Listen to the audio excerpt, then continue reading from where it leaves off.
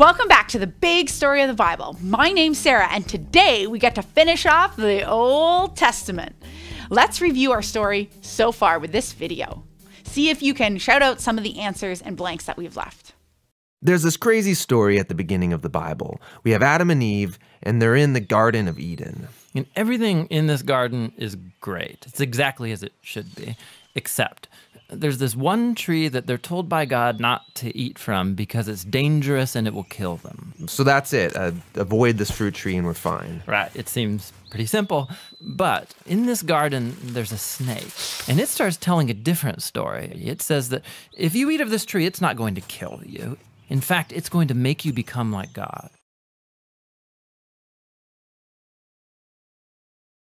And Adam and Eve, they believe the snake and they eat the fruit. And because of this, the goodness of the garden is tragically lost and evil and death enters into God's good world. And so whatever this snake is, it's the source of evil that pervades our world and our lives, even still today. But there is some hope because right here in the story, God makes this really interesting promise to Adam and Eve.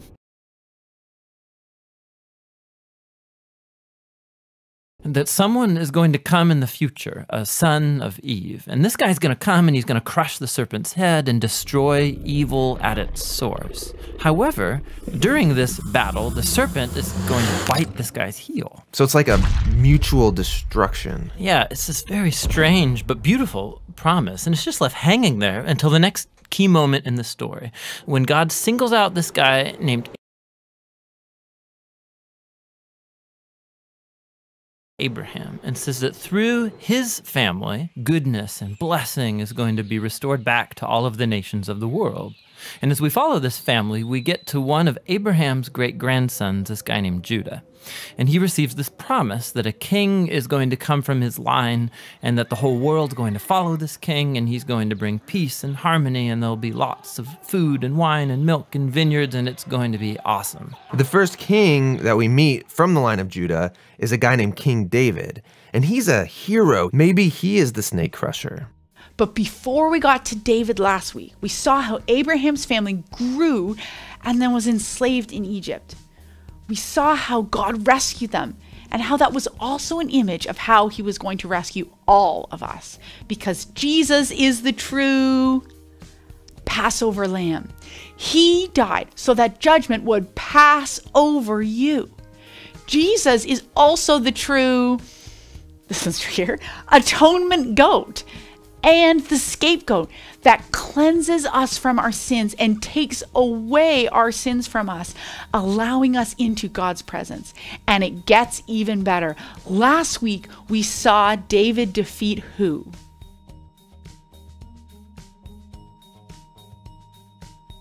He defeated Goliath. And who got credit for David's victory?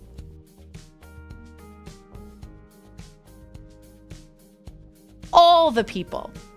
How does that point to Jesus?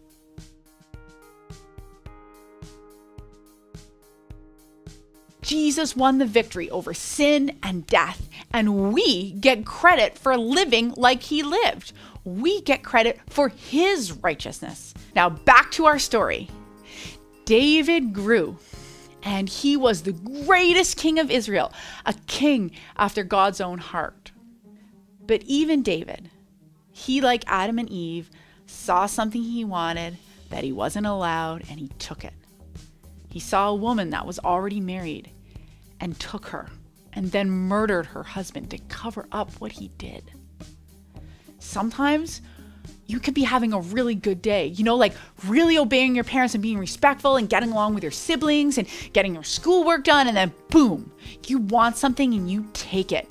You let your anger control you, your jealousy, your wanting of things, your impatience, and the whole day takes a turn, and you have to live with the consequences of what you did and the people you hurt. And you thought you were doing so good, and boom, you see how quickly your heart can turn to selfishness, to sin. Can you share an example of when this has happened?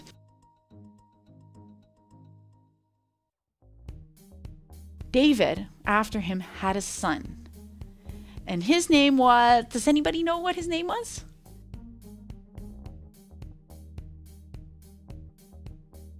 It was Solomon. And he built the temple.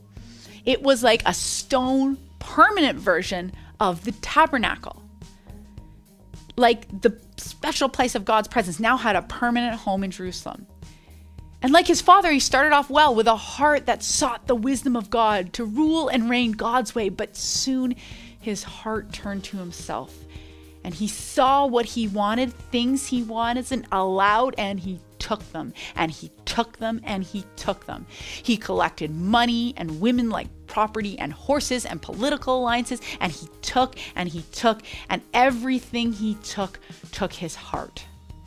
And after him, the legacy of all his taking split the country in half in a civil war into the north and the south.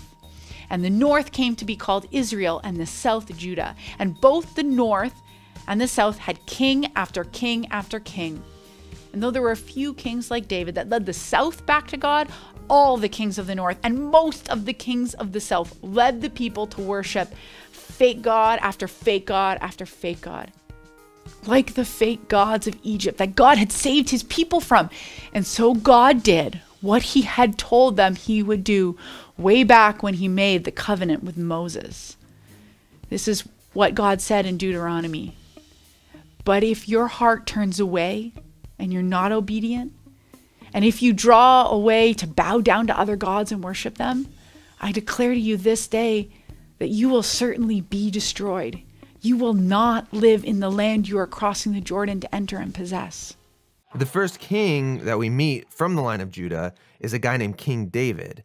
And he's a hero. Maybe he is the snake crusher. But it turns out that David is infected with the same evil as the rest of humanity. He never crushes the snake, just the opposite. However, God makes a promise to David that this king is going to eventually come from his line.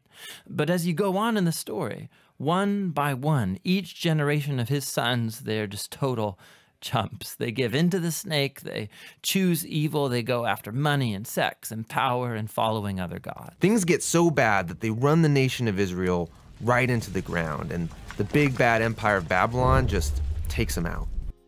And so, just like Adam and Eve had to leave the special place that God had given them, the special place of his presence, Abraham's family had to leave the special land God had promised to them.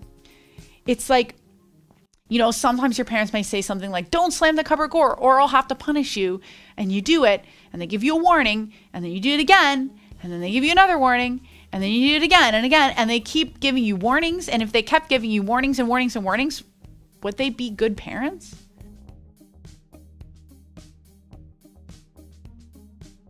No. Good parents do what they say they will to their children. And that's what God did. But the cupboard example isn't really great because it might like wreck your house a little and you shouldn't do it because your parents said not to do it. But what the people were doing was destroying themselves. They were doing things that hurt themselves and others so much. They'd become worse than all the nations around them. They were abusing the poor and orphans, ripping people off, sacrificing their children to other gods. It had to stop. And God used the Assyrians to carry away the northern kingdom from their land. And they had to go and live in other countries that were not their own promised land. And finally, God used the Babylonians to carry away the southern kingdom from their land. And worst of all, he allowed them to destroy the place of his special presence. It looked like heaven and earth were farther apart than ever. There was no place of overlap where God's presence was. And sometimes we can go through situations that are really hard, either circumstances around us or really hard, sad feelings inside us. And we feel like maybe God, maybe he isn't with us. Maybe he's not even real, or maybe he doesn't care. You can feel like we've been exiled from his presence. Have you ever felt like that? Like God was really far away? Did you maybe realize later that he wasn't? Do you still feel like right now you're in exile?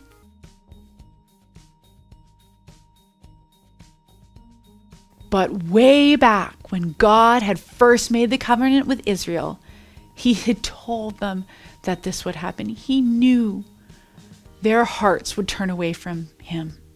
And he also told them in Deuteronomy 36, the Lord your God will change your heart and the hearts of all your descendants. That's like the children and then children and the children and the children.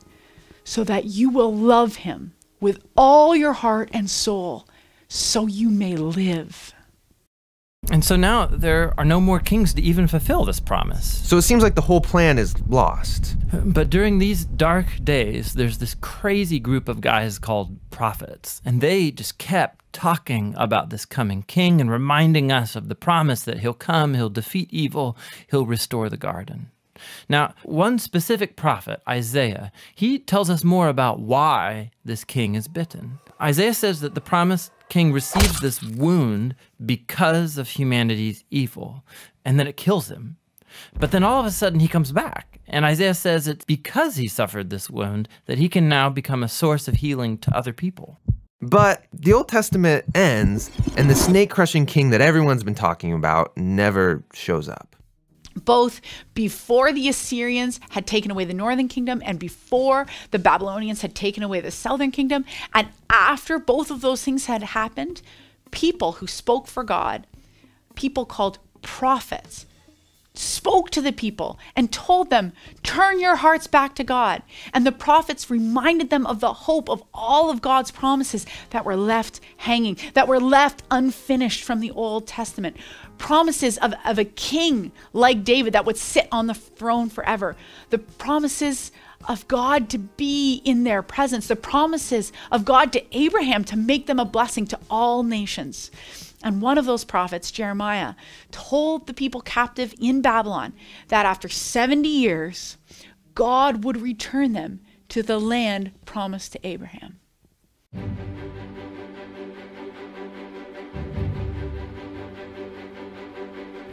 Many years before God's people were taken to Babylon, God promised the prophet Jeremiah that the exile would last 70 years.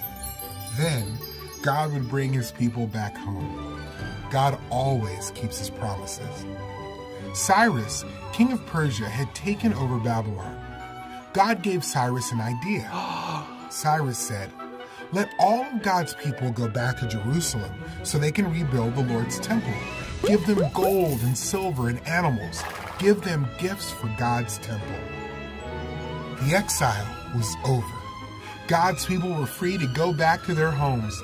God's people got ready and their neighbors gave them gifts, silver, gold, and animals and other expensive things.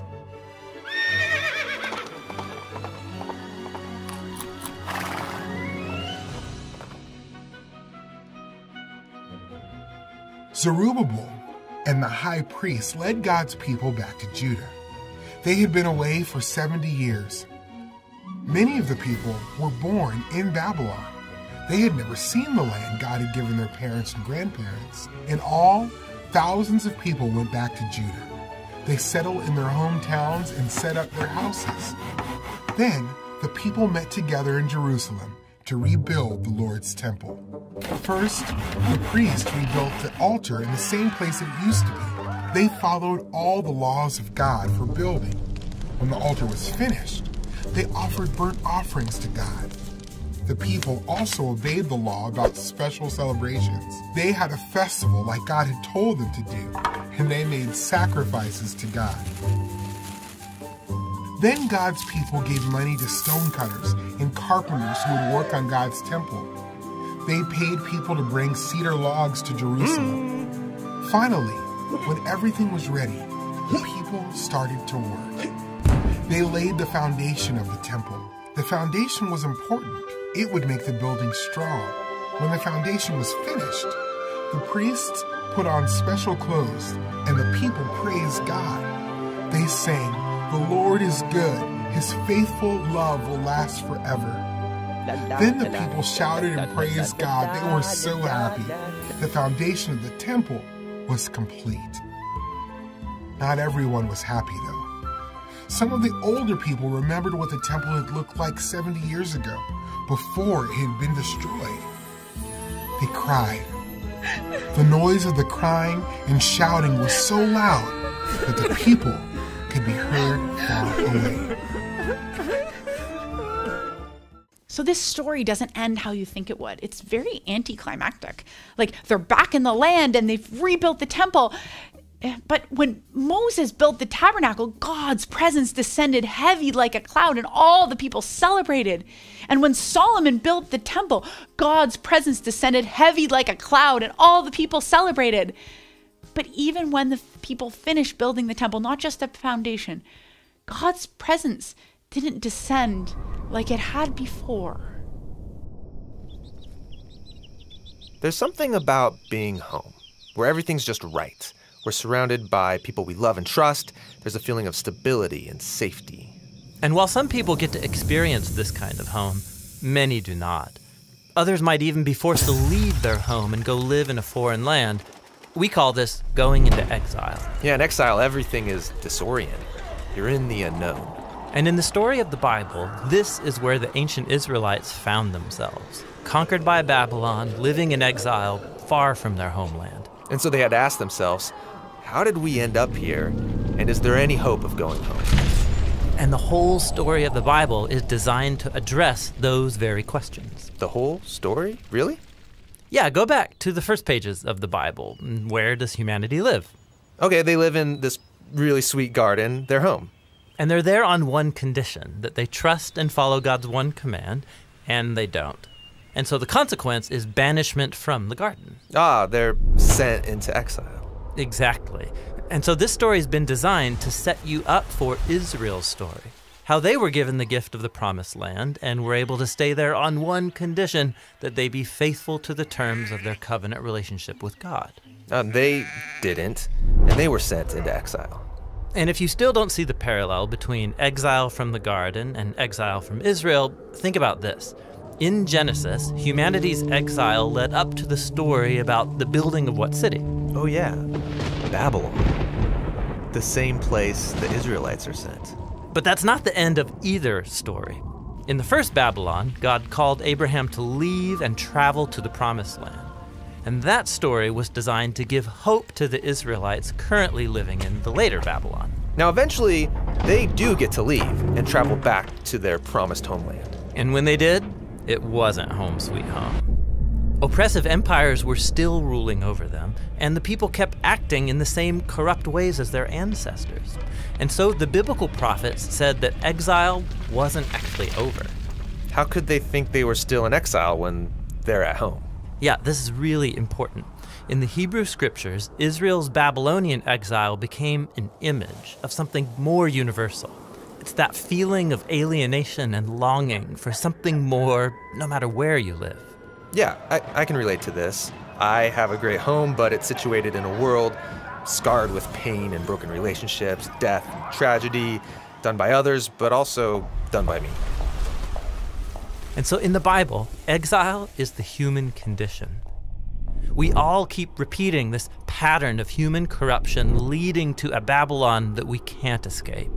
And it doesn't matter where you live, we are all longing for a better home. We're all longing for a better home. Like the people who were in exile in Babylon.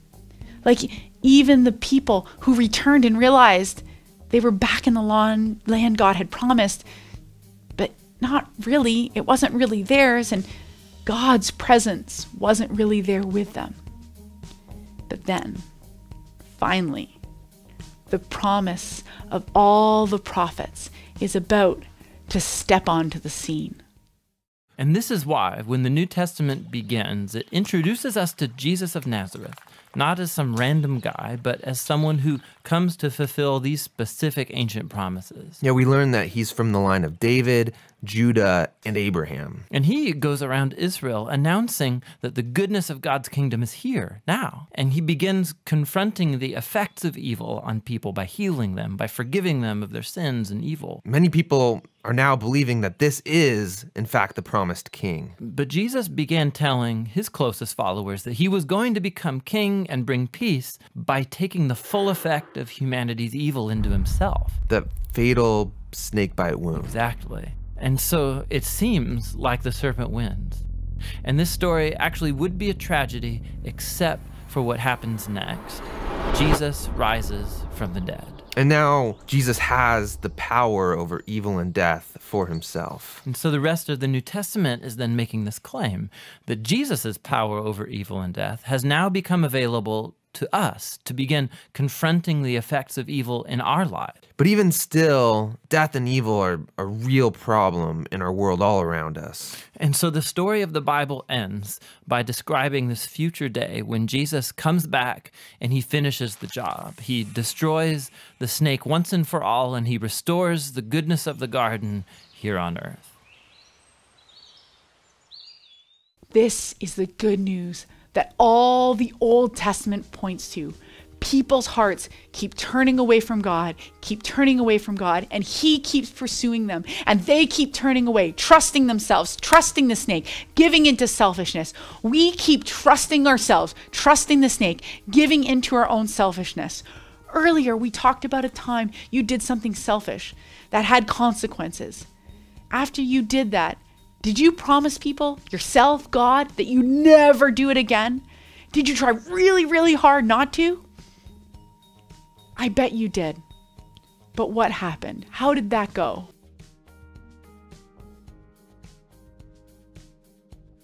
I bet you've done it again since. Or if Yahoo, good job, you haven't done that thing, I bet you've done a different selfish thing just as bad. Trying really hard doesn't change our hearts. It can't. But who can?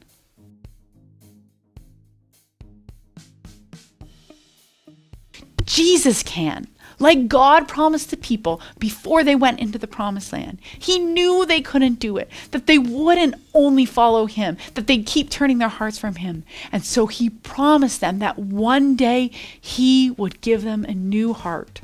The Lord your God will change your heart and the hearts of all your descendants so that you will love him with all your heart and soul, and so you may live.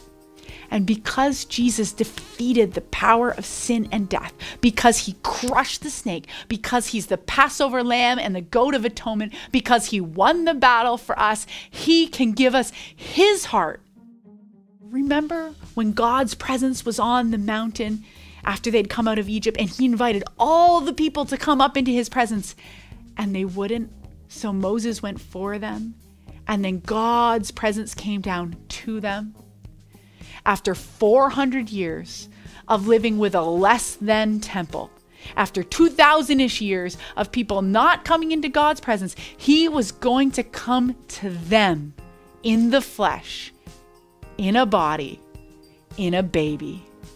And that is the next part in the big story of the Bible.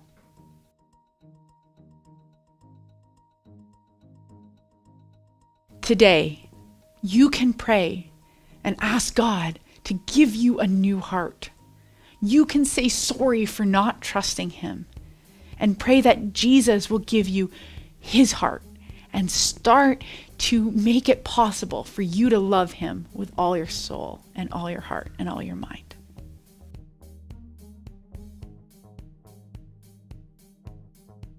Today's craft is super simple. This wooden heart with a little string hanger to hang it on. On one side of the heart, write some of the things, the selfishness that you struggle with, the things in your heart that keep you turning away from God, that keep you not trusting him. On the other side, you're going to write Deuteronomy 36 to remind us of this key verse that we looked at today. And then you can write the simple prayer, Jesus, give me your heart. And you can hang this somewhere, maybe somewhere that you see in the morning, to remember that you don't have to get rid of all this stuff by trying really hard.